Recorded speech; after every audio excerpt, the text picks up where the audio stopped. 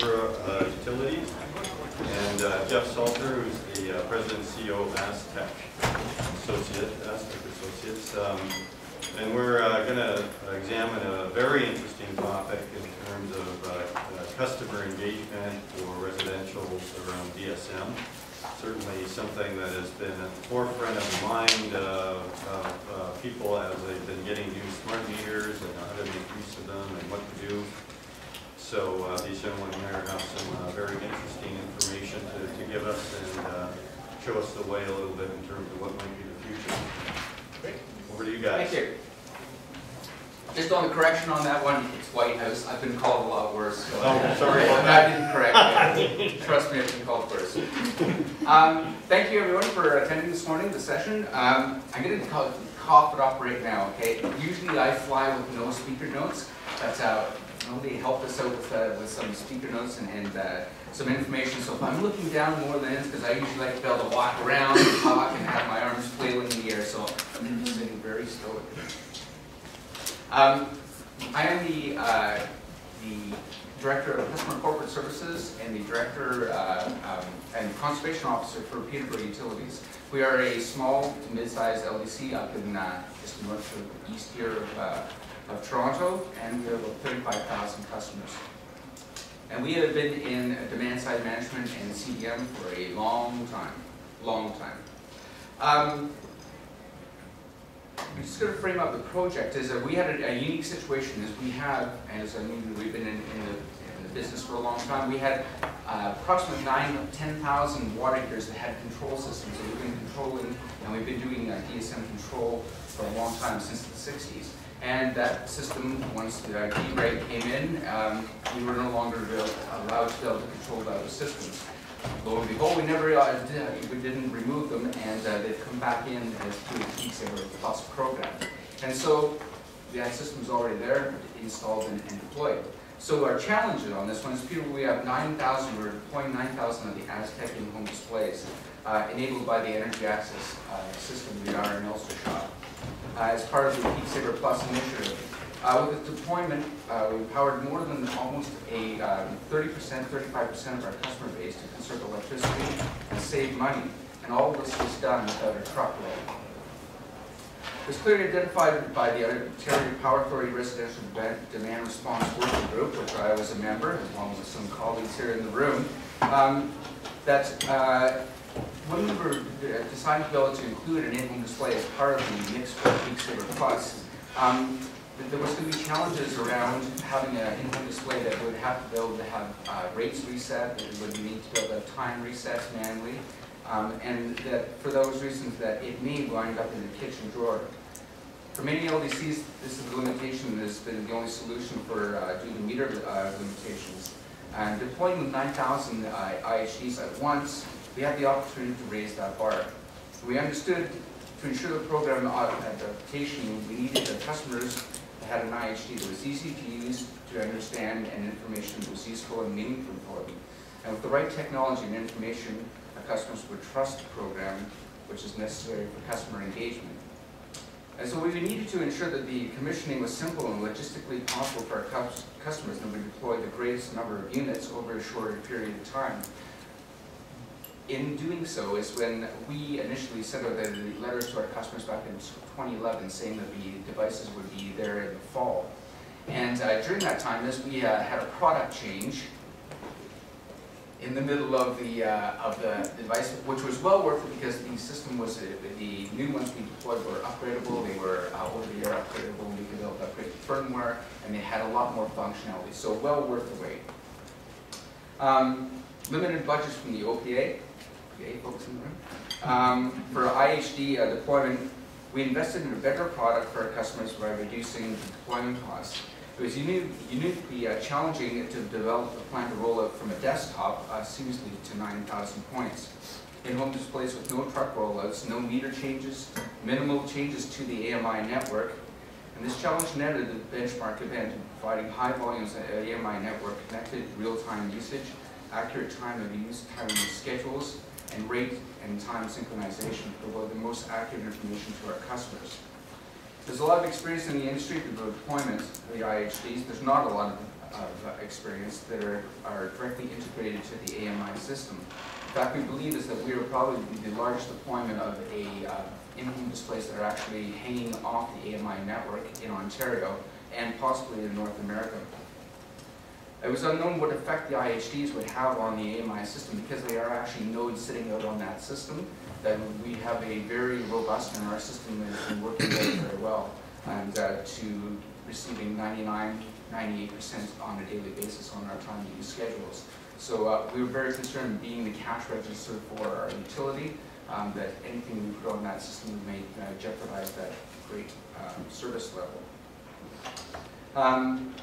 But knowing that risk is that we benefit from the deployment of 90,000 devices from the desktop, there's little question we choose Aztech. The Aztech would inspire and engage our customers with long-term stakeholders because of the intuitive design, the ease of use and functionality and expandability. Our mission we have for the residential DSM program requires us to take risks and make bold choices. We've done that too, not just on deployment of IHDs, but with other technology that we've deployed for demand-side management, as deploying one of the first full two-way systems within Ontario that uses broadband for our DSM, for demand-side management, for thermostats and switches.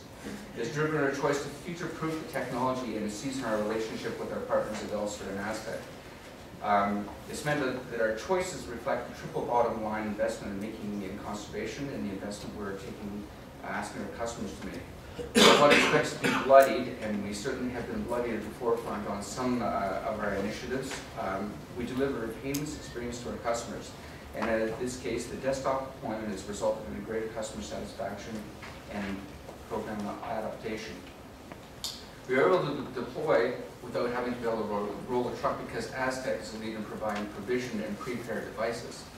This enables a seamless process where the ISD was mailed to the customer and arrived plug and play. And truly that sounds like it's fairy tale, but it really is happening because when we're deploying these, we're deploying approximately 200 a day.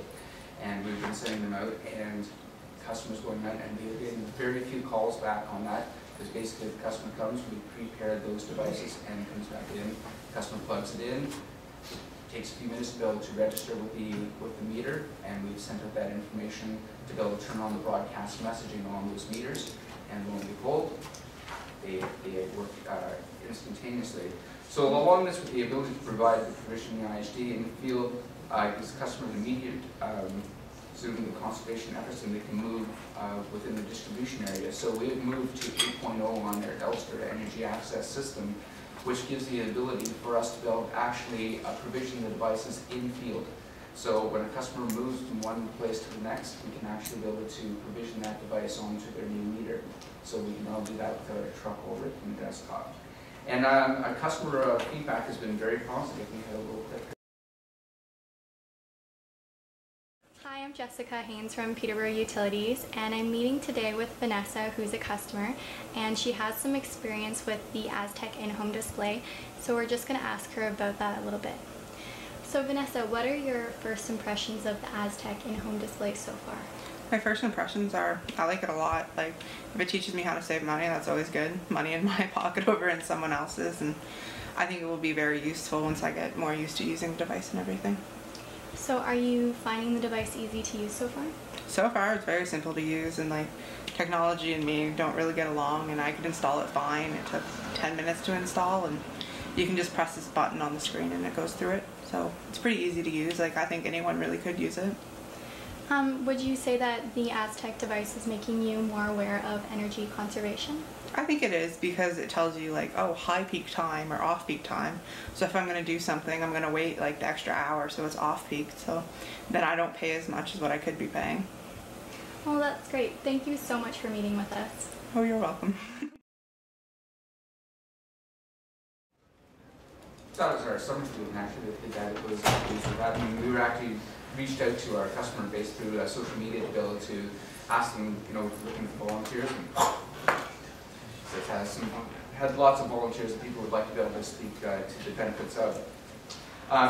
Even the customer doesn't decide to make use of the cost and usage information, and we know in fact they are doing it. I was recounting a story yesterday to Melody and to Geoff about a customer who had a planned outage, and they went out to the website to be able to look at their consumption during that outage. They looked at the web presentation and noticed, just because of the way the Ontario and the MDMR fills in those blanks when there's no consumption, they're saying actually showing consumption during that time period. And they went, I got the phone call and say, what do you mean that it's consumption during this time period? I said, well, really, that's the way they fill in the blanks, you know, that's how they fill it out. They don't show you any zeros. You can't have a zero.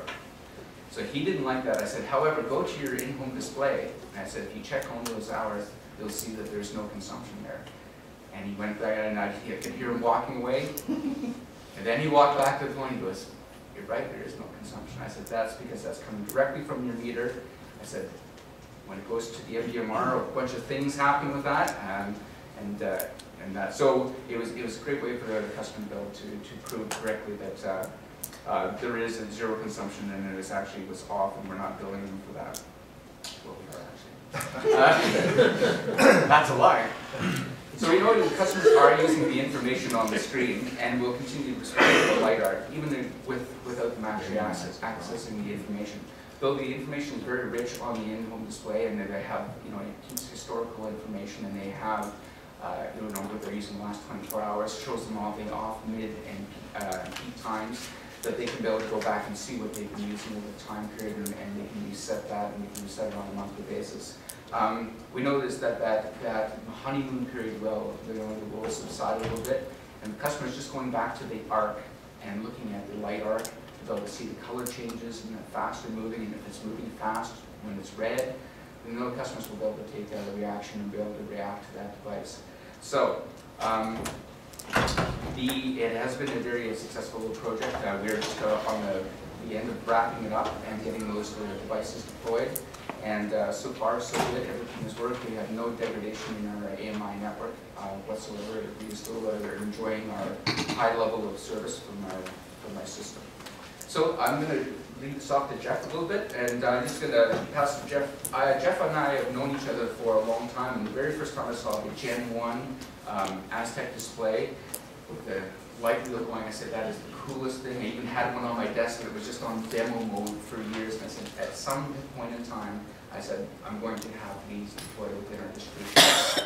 And it was just fortuitous that the circumstances were right, that we brought in the Whitehouse to be able to get these customers signed up on the Peak Saver program, and through the vision of the OPA and the working group to be able to come up with a plan of having the in-home display as part of the mix. So, Geoff, thank you. It's kind of exciting for us too, having gone through a deployment of our plastic product over the course of 3 years in dribs and drabs.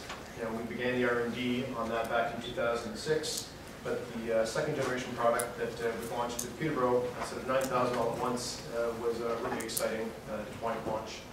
I mean, it's pretty challenging to be developing the DSM technology, ever-changing conservation policy, but our mission has stayed constant, and that we wanted to be able to deliver increasing granularity, breadth of information to engage, educate, and of course motivate the customers. Our tolerance, like David's, is pretty high for the bleeding edge. We're not afraid to be first out of the gate, and we can stand all that inherent pressure being out of the pack. We both understand the greater impact of a dedicated home device over computers or phone-based interfaces. You know, an app on a smartphone can be more effective than a web interface, but it doesn't engage everybody the way the light arc does, changing speed and color. And though the web interface is a good way to show historical usage, David highlighted some of the problems with the way those data are manipulated, but it doesn't give that important at-a-glance feedback that's a key component for energy conservation. You know, unless the family computer is located where everyone in the family can see it, and the customer's logged in, the kind of information they get on their energy usage, it's going to be that. With the patented light arc, the in-home display alerts homeowners that the TOU changes, the consumption increases, and it presents that information in an actionable and timely way. You just want to speak to this, Geoff, in terms of sound off. Sorry, David. So basically what we're looking at here is in David's home, and you can see the time changing there, and it's going to be going from the mid-peak into the off-peak period.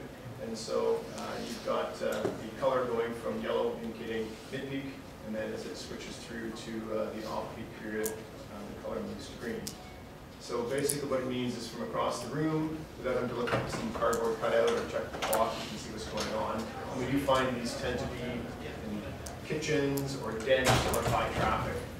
And of course, you're hearing us talk about the color arc before, and now you can see it. So you both had that speed of rotation, which is proportional to how much you're using, and the color tied to the tariff.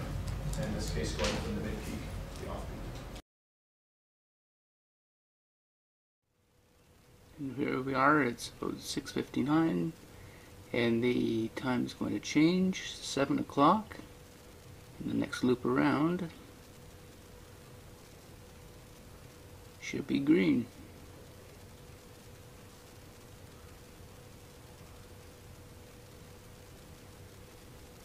There we go.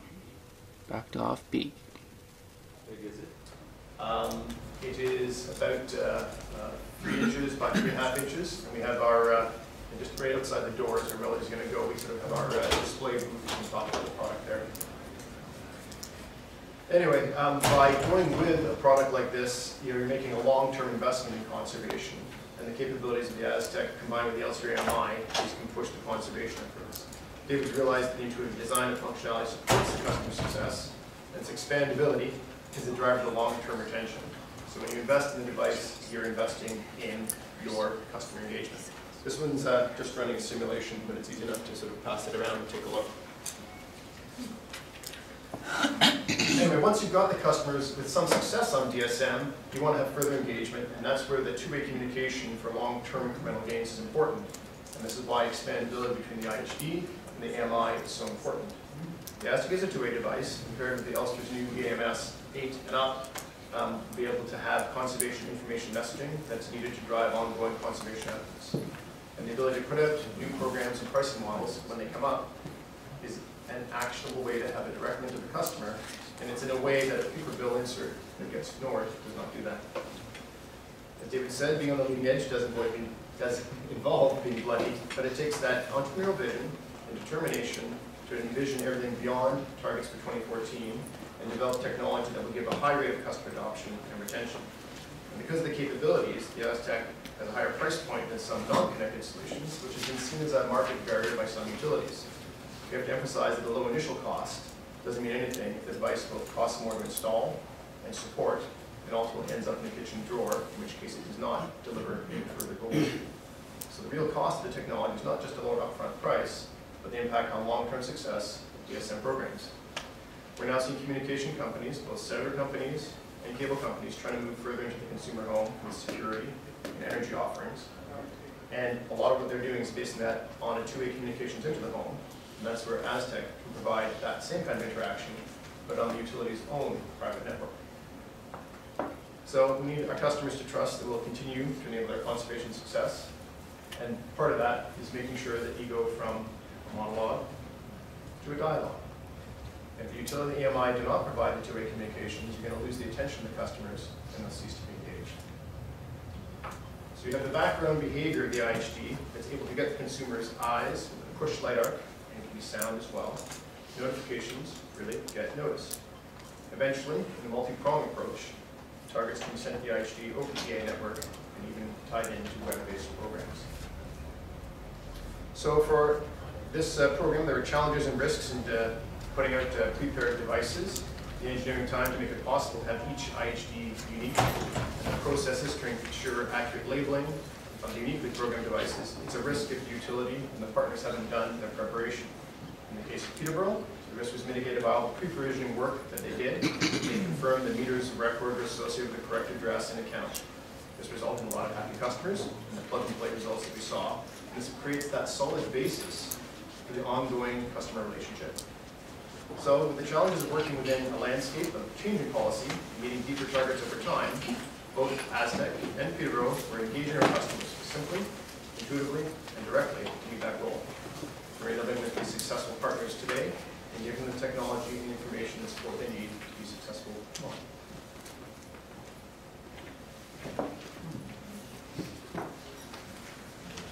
So, questions? Questions?